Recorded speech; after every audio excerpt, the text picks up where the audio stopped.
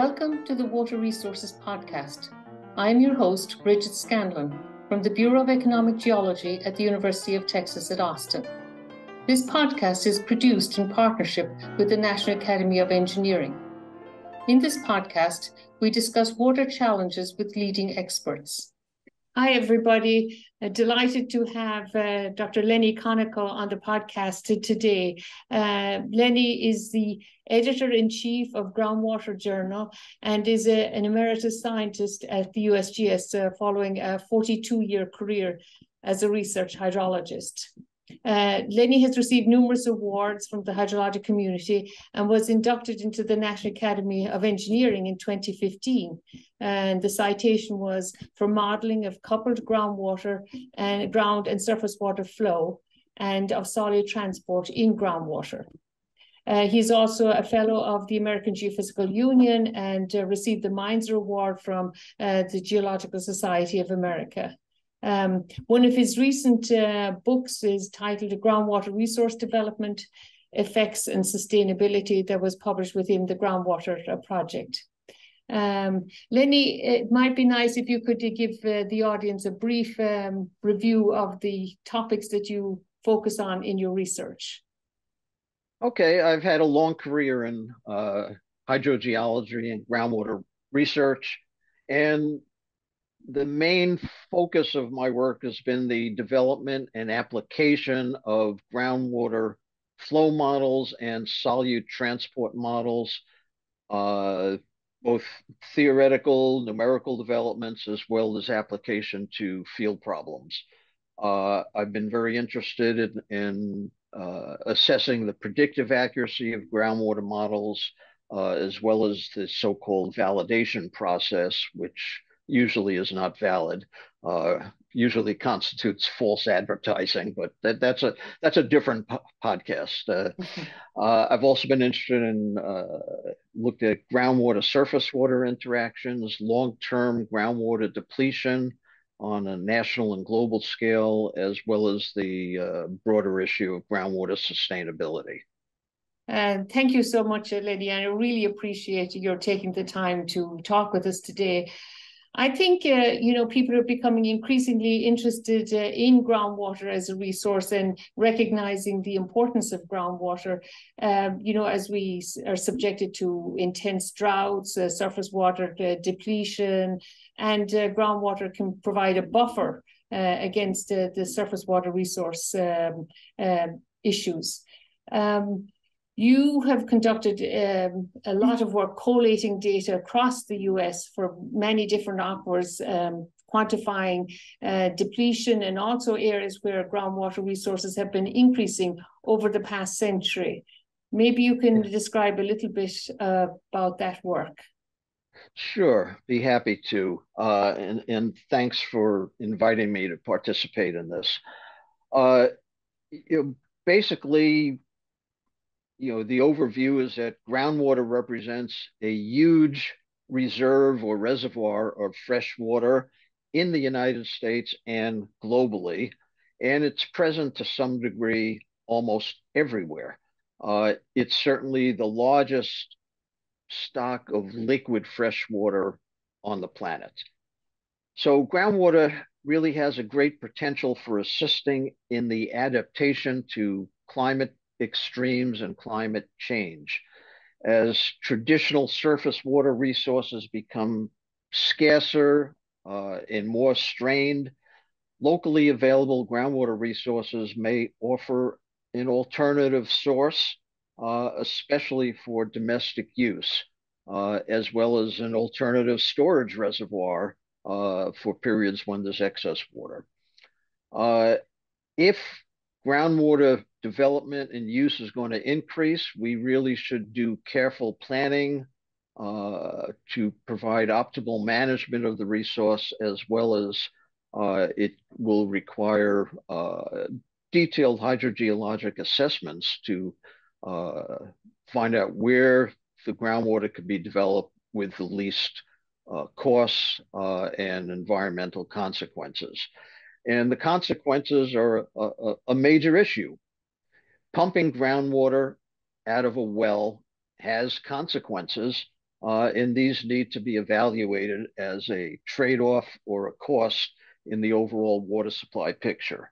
We want to minimize environmental consequences and really try to assure that the groundwater use is sustainable and can be relied on to provide water security for an indefinite period into the future. Uh, Keeping Yeah, that in mind, I was just going to add that groundwater is not a limitless resource, but it's always a valuable resource. In some places, groundwater really behaves as a renewable resource, and sustainability of development can be more easily achieved. But in other places, it's more of a non-renewable resource, and development of groundwater is essentially mining the groundwater. It's not renewable. In the extreme cases, we could call this fossil groundwater. Uh, Anywhere that an aquifer is overexploited or overdeveloped, the consequences will eventually come back to haunt us. And this can be in the form of depletion of surface water resources, drying out of springs, uh, dry wells, the increased cost of pumping, or the increased cost of drilling deeper wells to replace the ones that have dried out. right. I think, it's really nice that you collected the data and you summarized data, which was a huge effort. The USG has had all these regional models of major aquifers in the US from beginning in the 1900s. And I guess when they originally developed some of these aquifers, they did think that it was a limitless resource. I mean, for Yep. example, in California, drilling wells, they were artesian, they flowed at the surface, they thought they would never run out. But over time, then we began to realize that it's not a limitless resource and we need to manage it better. So we're fortunate in the US that the US Geological Survey and various state agencies have invested a lot in developing regional models and monitoring networks to evaluate the fate of groundwater and the evolution of these groundwater systems. Maybe you can describe the results of some of those modeling and monitoring analysis for the different aquifers in the US and how they compare with each other. Right. Be happy to do that. About 40 years or so ago, maybe a little longer, the USGS started a program called the RASA program, which is a Regional Aquifer System Analysis program. And the survey started analysis in depth, including simulation model development for almost all of the largest aquifer systems in the US. And this generated a wealth of data and improved understanding. Uh, Along this time in the late 1980s to 1990 or so, more than 30 years ago, I really began my interest in groundwater depletion and this possible connection to sea level rise. At that time, many people were beginning to be concerned about depletion of groundwater resources, excessive water level declines or water table declines in some areas, such as Arizona, the Southern High Plains, Central Valley of California, and so on. And a whole other different circle of scientists, oceanographers, were also interested in warning about sea level rise and its possible connection to climate change. There were very few people that I was aware of that were making any connections between the two. And I really was not aware of anyone who had done any studies to integrate all the different groundwater assessments throughout the nation and throughout the world to try to estimate how much total cumulative groundwater depletion was occurring. So I kind of decided to start doing an inventory based largely on published studies and data to assess long-term trends in changes in groundwater storage, that is, groundwater depletion. And one of my reasons was to see if cumulatively over a long period of time, these added up to such a large volume of loss of groundwater that it might actually have some impact on or contribution to sea level rise. To the maximum extent possible, I try to base my estimates on direct measurements of water level changes in aquifers and on calibrated simulation models for large aquifer systems, where the calibrations of the models are typically keyed to observed changes in water levels or heads in as observed in wells. So I wanted to start my study long enough ago that we could really get at long-term trends and anthropogenic effects of groundwater development. What I found, kind of getting back to the bigger picture, the total groundwater depletion in the US from the 20th, well, really what I did is I started with 1900 and went up through 2008 as close as I get to the time that I was doing the study. So we're looking at a time period of more than 100 years. What I found was that in the US, the total groundwater depletion was approximately 1,000 cubic kilometers. That's a lot of water. It's for a comparison, it's about twice the volume of water contained in Lake Erie. That's how much groundwater has been lost from the subsurface aquifers just in the United States. I also looked globally. There were several systems, large aquifer systems around the world for which at least some data were available to assess long-term groundwater depletion. And my best estimate on a global picture was that there was about 4,500 cubic kilometers of groundwater depletion during this 108-year study period. And the overall accuracy, probably in the US with this better data available, was on the order of plus or minus 10 to 15%. And globally was probably closer to plus or minus 20%. And that was basically probably about the best we could do. There's a lot of uncertainty in the storage properties of aquifers, in data on pumpage, and just all the fact of how representative the few observed water level changes are, and so on. So there's definitely uncertainty there. In the US, the largest volume of depletion occurring in a single aquifer system is in the High Plains aquifer, whereby from 1900 to 2008 totaled to approximately 340 cubic kilometers. And that's continued to increase, even though we might say, well, that can't possibly continue, but it is continuing, and it's continuing at a fairly high rate. By now, by 2020 or more recently, it's probably closer to 400 cubic kilometers just in this one aquifer system. So just this one aquifer system, you could say, is the depletion's equivalent, almost equivalent to the volume in Lake Erie. Well, the Lake Erie is a little bigger. Other very large depletion volumes, but not quite as large as in the High Plains, occurs in the Central Valley of California, the alluvial basins of Arizona, mostly central and southern Arizona, and the Mississippi Embayment Aquifer. These are large systems, and there's large amounts of groundwater use, and there's large storage losses in these systems.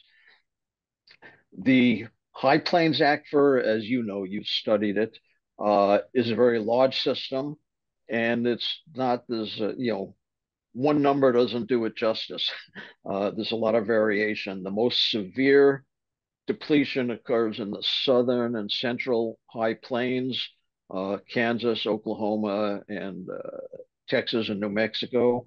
And in the northern part, Nebraska, for example, there's been almost no long-term net change in groundwater storage on average. In Nebraska, for example, in some areas near the South Platte River, there's actually been a long-term rise in water levels due to diversion of surface water for irrigation, which increases recharge above the natural rate.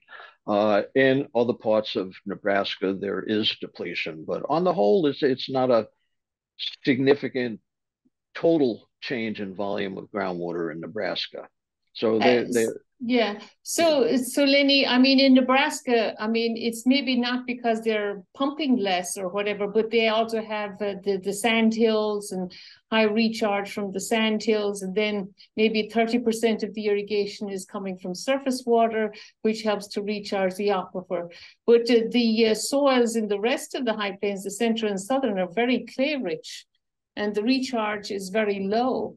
So similar levels of pumpage then depleting the groundwater, because I know from our work in the Texas part of the high plains, they were pumping about 10 times the recharge rate in the southern part of the central high plains. So it's the soils and the texture and the recharge rates and all of these things that impact the sustainability of the use of groundwater in the high plains.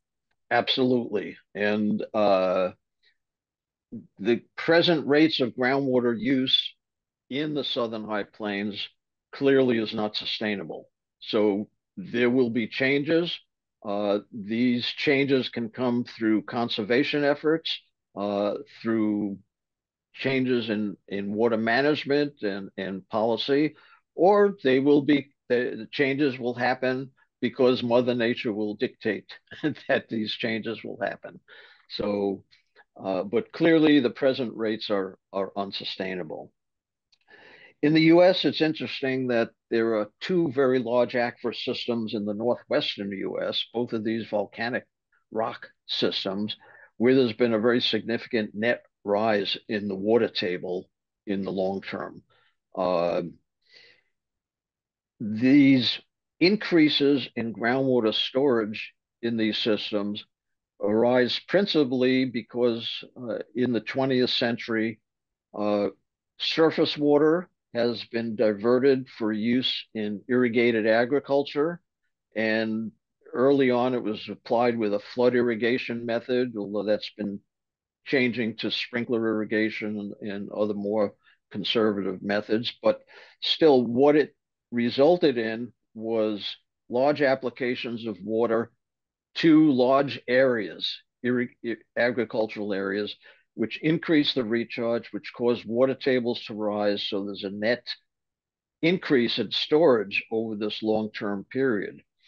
What we did in looking more detailed at both of these systems, one of the Snake River Plain aquifer system, the other being the Columbia Plateau, um, in both of these systems, there's been a reversal of the trend in the last couple of decades due to increased groundwater use, and this increase has been substantial.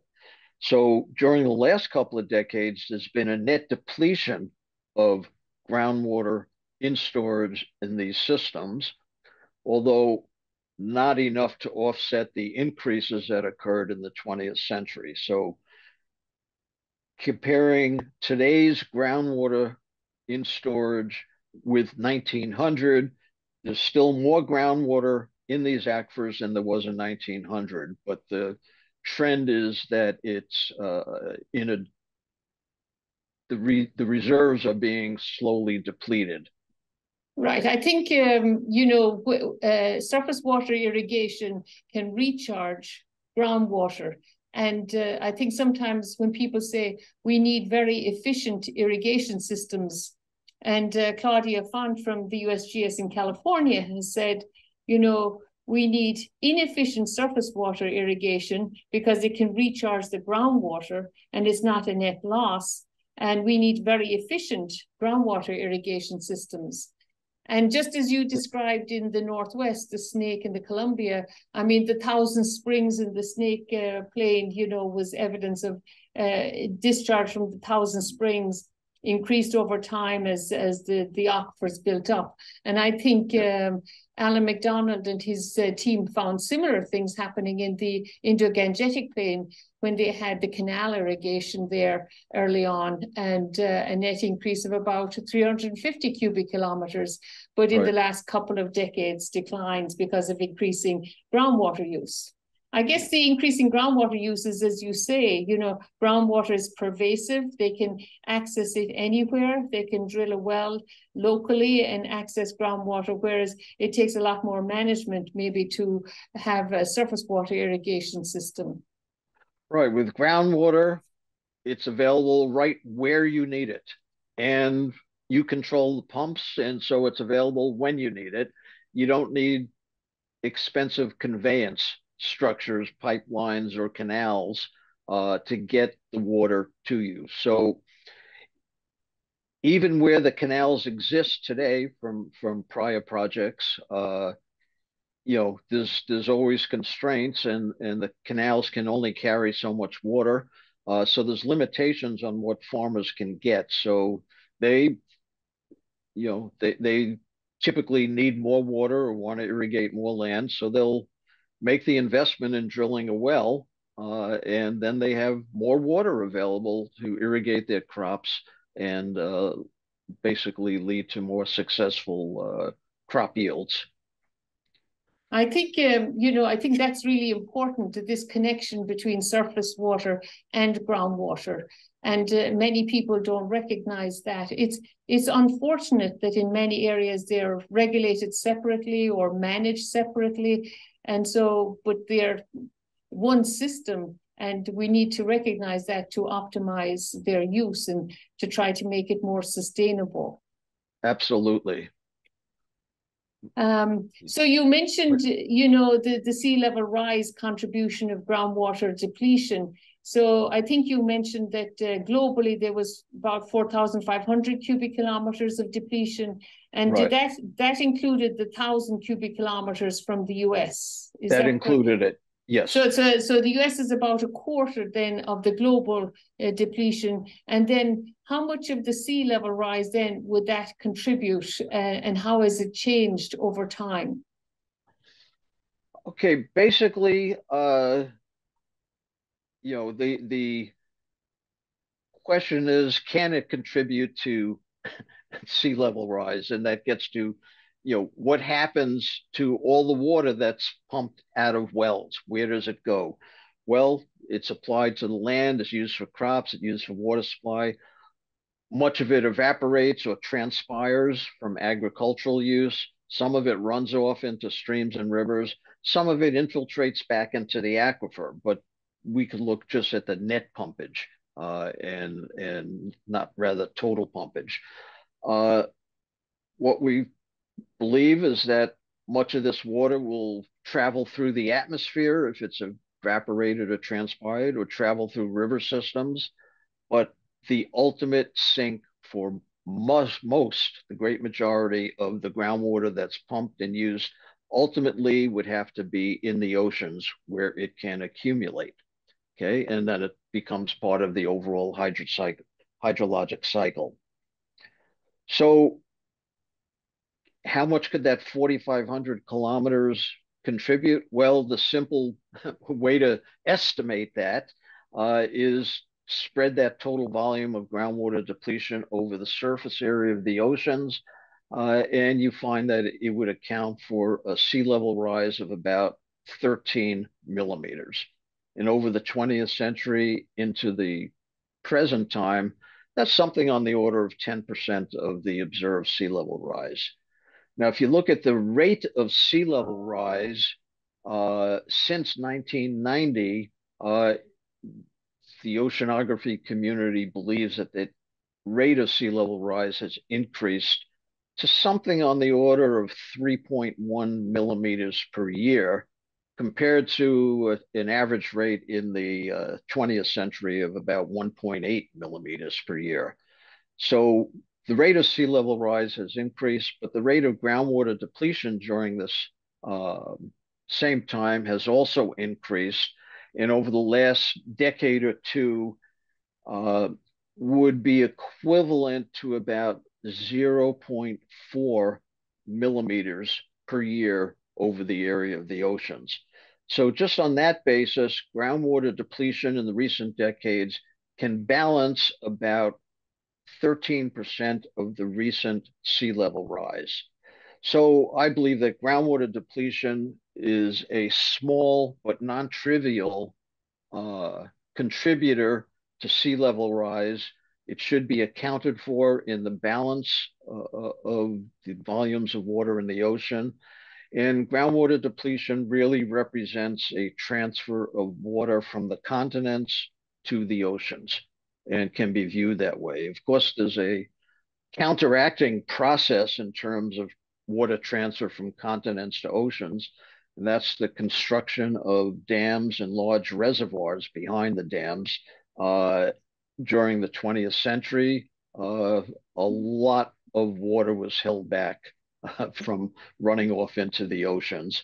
But during the latter part of the 20th century, the volume of additional surface water storage on the continents has generally diminished or is stabilized, while the rate of groundwater depletion has still been increasing. So its relative importance of groundwater Right. continues to be a factor. So, Yeah, you know, I think that's really important to consider. And much of your work, Lenny, you emphasize how when you pump water from the ground, the source of that water changes over time. Initially, maybe from storage and then other sources. Can you describe that? And I think you describe it really well in your recent book in the Groundwater Project. yeah.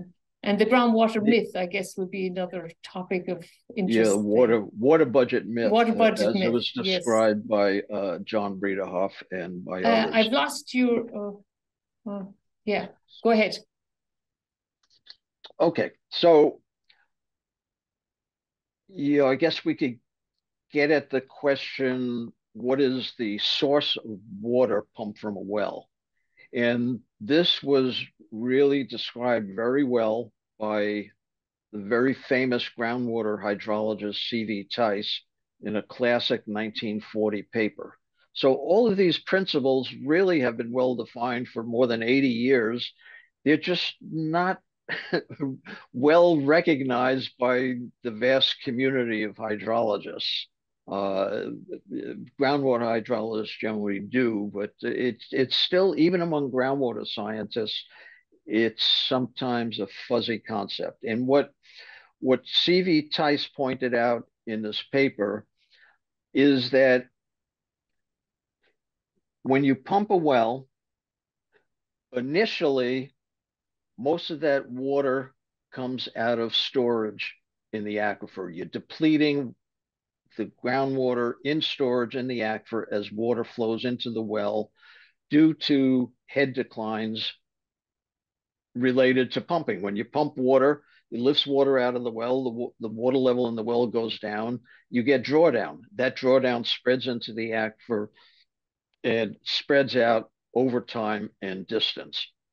And this results in changes in hydraulic gradient. The cone of depression that results from this is really reflects the volume of water depleted from that pumping. Over time, that cone of depression spreads and has other consequences. So as the water table declines, groundwater evapotranspiration may decrease because the water table drops below the root zone in some areas. That cone of depression may reach surface water sources, and so uh, it may reduce the discharge of base flow to streams, or it may actually reverse hydraulic gradients between the stream and the aquifer and cause induced infiltration. These effects, other than the storage depletion as a whole, can be called capture because it reflects the fact that the well is pumping water that otherwise would have gone elsewhere. It's capturing that water that would have flowed to streams or discharged to lakes, to wetlands, or Springs. be consumed by plants or springs or submarine groundwater discharge to in coastal areas. So all of these really reflect capture. So the basic principle elucidated by C.V. Tice in his 1940 paper is that groundwater is balanced by a combination of storage depletion and capture. Over time, initially, storage depletion is the primary factor or source of water to wells. And over time, that balance between capture and storage depletion shifts so that over time, capture, as the cone of depression spreads out through the aquifer, capture becomes a larger and larger fraction of the water derived by pumping a well. Ultimately, the rate of storage depletion will ultimately or could ultimately stabilize. And at that point, there's no additional depletion of storage. Water levels do not continue to drop, and all of the pumpage from the well is balanced by capture. Okay. If that happens, and it doesn't happen in all systems, can't happen everywhere, but when that does happen, the rate of pumpage can continue indefinitely in time. And from strictly a hydraulic perspective, that pumping is sustainable. Okay. As long as it's not negatively impacting the surface water too much, maybe. Well, that, how much is too much? It will impact surface water. That is, we cannot use strictly a hydraulic definition for sustainability because that ignores the consequences on surface water and on streams. Right. So determining sustainability of groundwater really requires some subjective judgment calls. Okay, because you have to incorporate an assessment of these environmental consequences of pumpage in deciding what a sustainable level is or should be.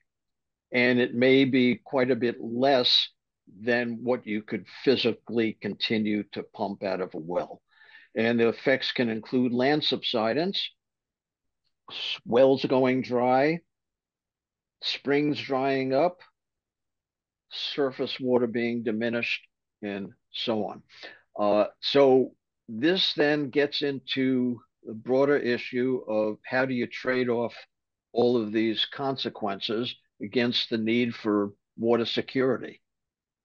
Right. Where do you draw the line, and who draws the line? And this is a complicated issue, and inevitably will bring in policymakers, legislators, and lawyers. And this can get very messy and involve litigation. And we've certainly seen cases where one state has sued another state because they believe they're not getting their fair share of surface water because the upstream state is capturing there's a lot of groundwater usage, which is affecting surface water and depleting the stream flow before it gets across the state line. And in general, interstate cases go directly to the U.S. Supreme Court. In general, the courts, including the Supreme Court, has recognized the fact that pumping groundwater can indeed diminish or deplete surface water resources. So that legal basis has been established. So I guess you're referring to Kansas and Colorado, right? That's one of the cases.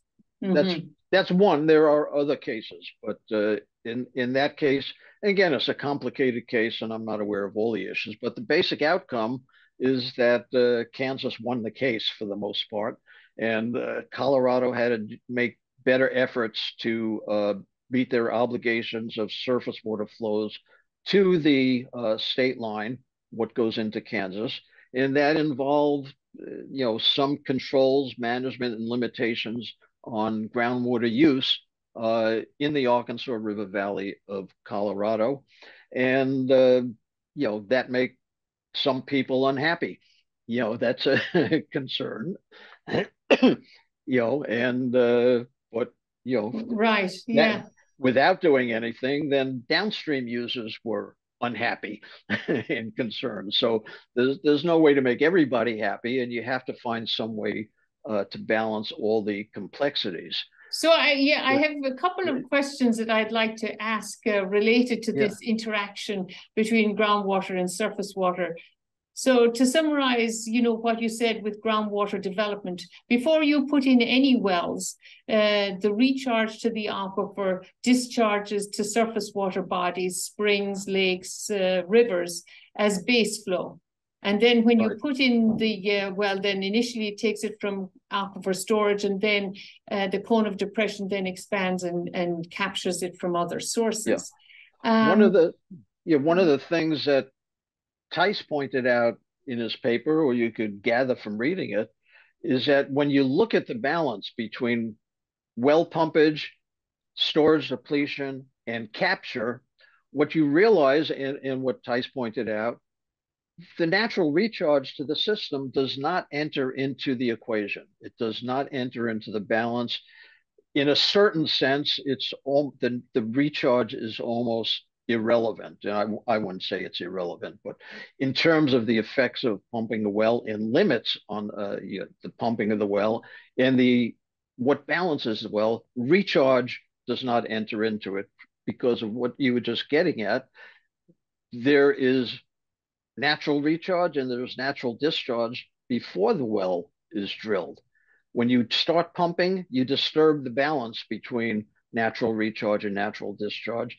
And it's made up by some combination of a depletion of the amount in storage, an increase in recharge, or a decrease in discharge. So it's really those two factors, the increase and decrease, increase in recharge, decrease in discharge, that constitute capture and really have to be evaluated. Okay, and yeah.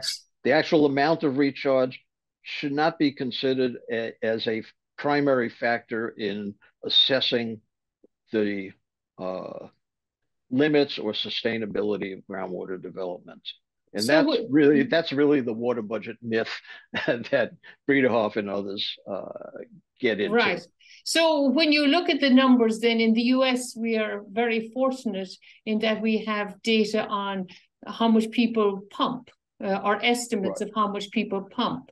And then we right. also have estimates of how much groundwater depletion occurs. So when you look at the US as a whole, and you look at all the studies that you evaluated, how much is groundwater depletion relative to capture, and how much they pump? Okay, that's certainly an interesting question, and to assess that, we really have to have some good idea of how much is being pumped. Fortunately, the U.S. Geological Survey every 5 years, excuse me, uh, publishes basically a census of water use in the United States. It's updated every 5 years, and it includes a reasonably good estimate of how much groundwater use occurs in the U.S. on the average during each 5 year period. And The most recent assessment in 2015 indicated that withdrawals of fresh groundwater in the US totaled about 315 million acre feet, which is about 400 cubic kilometers a year. Again, compare that to Lake Erie. That's more than 80% of the volume of water in Lake Erie pumped every year across the U.S. Okay, and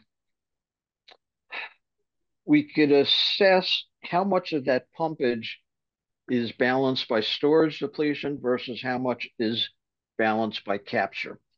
And in my studies, I came up with an assessment of groundwater depletion over that 108-year period, with included estimates of annual depletion for each year in that period. And we had, and I did my assessment for approximately the 40 largest aquifer systems in the U.S., in which there was some change in groundwater storage. There was some other system in which we looked at there was a negligible change, long-term change in groundwater storage. So I didn't include that. But in terms of overall effects in the U.S., the depletion volume compared to the pumping, it turns out that only about 15%, 15% of the groundwater pumpage is balanced by storage depletion in aquifers. And that's, I think, is a little surprising to a lot of people who thought it's probably a much bigger number. But that implies that 85% of the pumpage has to be balanced by capture in one form or another. And that, I think, is surprising to many people, particularly hydrologists who have not been focused on groundwater studies. There's a lot of assessments that assume that all or most pumpage is balanced by storage depletion, and that's simply not the case. And I would argue that the numbers that we got for the U.S., which again is probably reasonable, there's certainly uncertainty there, but it's probably good within plus or minus 10%, maybe plus or minus 15%. So that 85% being balanced by capture, I think, is a pretty reliable, fairly reliable number. And you could ask, how does that apply to the rest of the world? And I would argue that in terms of sampling, the numbers in the US are reasonably representative of the entire world. And in terms of a sampling issue, the US pumpage is a large fraction of the global pumpage, maybe 20%, something on that order. So, it's a big sample. In the US, we have the full spectrum of climatic conditions. We have the full spectrum of geologic and hydrogeologic conditions for the aquifers, a full range of depth to water or to the water table from very shallow to very deep, and a full spectrum of types of water use.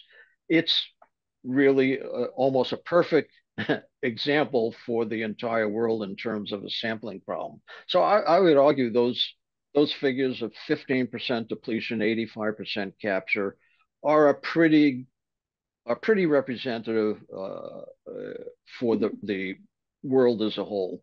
So, Lenny, I just remind the readers that our our podcast person today is Dr. Lenny Konikow, who's an emeritus professor at the USGS Geological Survey.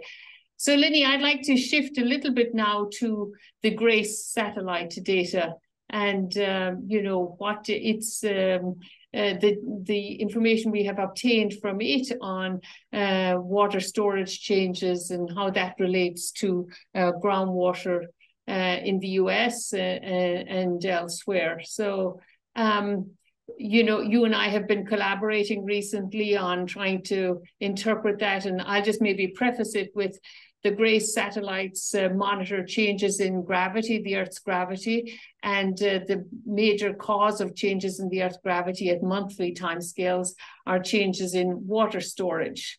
total water Yep. storage from the atmosphere to the moho. And then we have to figure out how much of that is groundwater.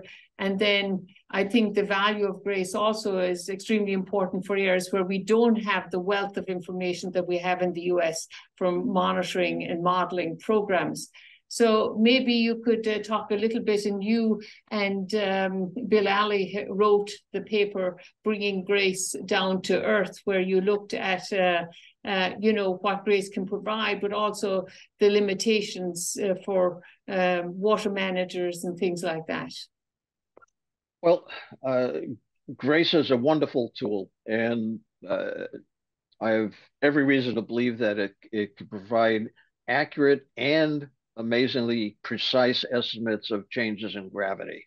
So as a hydrologic tool, it has to be viewed as one of many tools in our toolbox, and it has to be used with some proper cautions as any other tool. The GRACE satellites started collecting data in the early 2000s. So one immediate limitation is you can't go back before that and make any assessments of long-term changes that may have occurred over the 20th century. So that's clearly one limitation. The other major factor is what you had mentioned. One of the major factors to keep in mind is that transforming the estimates of total water storage changes into groundwater depletion or groundwater storage changes involves some idealizing assumptions and complicated calculations. And it's not that simple, and that introduces some errors. And I've seen published studies where they've made some gross misstatements and errors about how much groundwater pumpage and the causes of groundwater depletion have occurred in some large areas, not because there's anything wrong with the GRACE data, but because they haven't accounted for other hydrologic processes and factors such as changes in soil moisture over large areas, natural base flow recession during drought periods when the water table naturally declines, and base flow discharge will exponentially decrease in time. And you can't attribute these changes to groundwater pumpage. So we've seen areas where such mistakes have been made. On the other hand, as you know, because you've been involved in these studies, we've looked at some systems where the GRACE data or the estimates of groundwater depletion from GRACE data do not agree with very detailed calibrated groundwater model estimates of depletion. In close examination, at least in one well-known case that you've published on, shows that the GRACE data were more accurate. The interpretations from GRACE data were probably more reliable than the well-calibrated groundwater model. And the case specifically is the Mississippi Embayment Aquifer, which is a large system. There's a lot of groundwater use. A lot of it is for rice production, and which requires a lot of water. So there's a lot of groundwater pumpage. And groundwater use really accelerated in the early 1970s as irrigation, particularly for rice, grew. So there was certainly depletion associated with this. Concerns about the aquifer led to the Geological Survey developing a large model of the Mississippi Embayment Aquifer systems. This was published in a professional paper. It indicated a very large volume of groundwater depletion. I don't remember the number exactly, but it was certainly more than 150, maybe 200 cubic kilometers of groundwater depletion over the long term. This was surprising for an area that's in at least a humid or semi-humid climate. And it turns out re-examination by the USGS and by others it was recognized that the original model, and I'm not criticizing the original model really, but they did a nice job, but they only included the 40 largest surface water features, rivers, streams in their model. In fact, a closer look, including by the USGS, showed that there are, uh, you know, more than 1,000 smaller streams and water features that are well connected with the aquifer system. And the great bulk of these were not included or represented in the simulation model.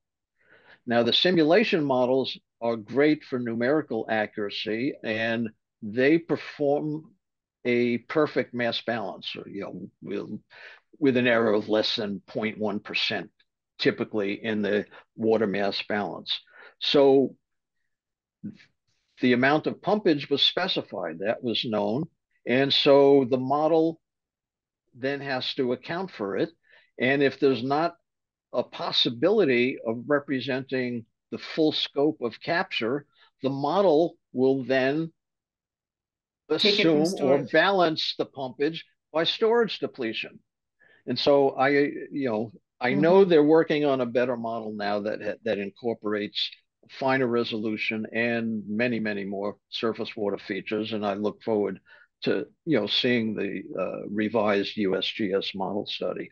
But that's an example where GRACE uh, analysis of GRACE data uh, was really a key to demonstrating that a down to earth model needed improvement. So it works both ways. It's a Gray State is a powerful tool.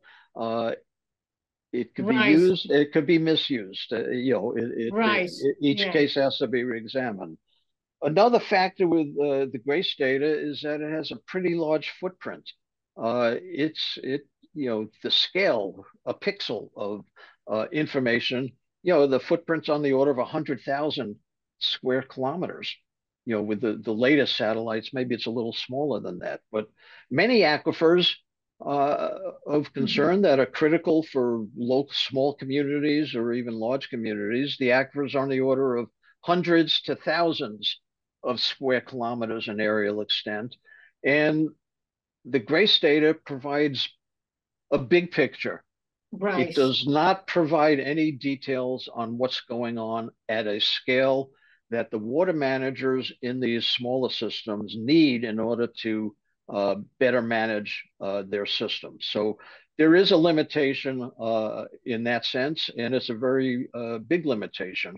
Maybe in the future that we'll be able to get much better resolution, but that's still far off into the future. Yeah, But again, yeah, I don't think that so. I don't think they'll be able to get much higher resolution, Lenny, because that's a function of the elevation of the satellite, and right. there's a lot of atmospheric drag and other things that they have to counter. So it's a trade-off between the lifespan of the satellite and the resolution, and so Yeah. so Yeah. I'm not sure that they're going to get much higher resolution in the future, but I think that's a good Yeah. summary of the linkages then between GRACE and I think because it captures people's, because it's so visual what they show with GRACE, that it captures the public's interest, and they see these animations and stuff. So things like the Central Valley region and other areas, Indo-Gangetic Basin, they can see it through, and then decision makers can and policy makers can seem to get it more readily than what we get from the detailed analysis. So I think it plays a role in helping with decision makers and policy makers move towards more sustainable groundwater management. um, Right. I think Right. we're heating And up against the hour, yeah. Lenny. But Yeah. Let me add well, one more thing in terms of sustainability of groundwater resources and the interaction between surface water and groundwater. There are two just excellent U.S. Geological Survey circulars that are available. One is by Tom Winter and Associates, circular number 1139, and Circular 1376 by Barlow and Leake. These reports are available for free downloading from the USGS websites. And I'll point out on there are two highly relevant ebooks published by the Groundwater Project. I'm the co-author of one of them that are available for downloading at no cost at the website gw-project.org. So if you go there, you'll find a great resource for many, many books and information at no cost.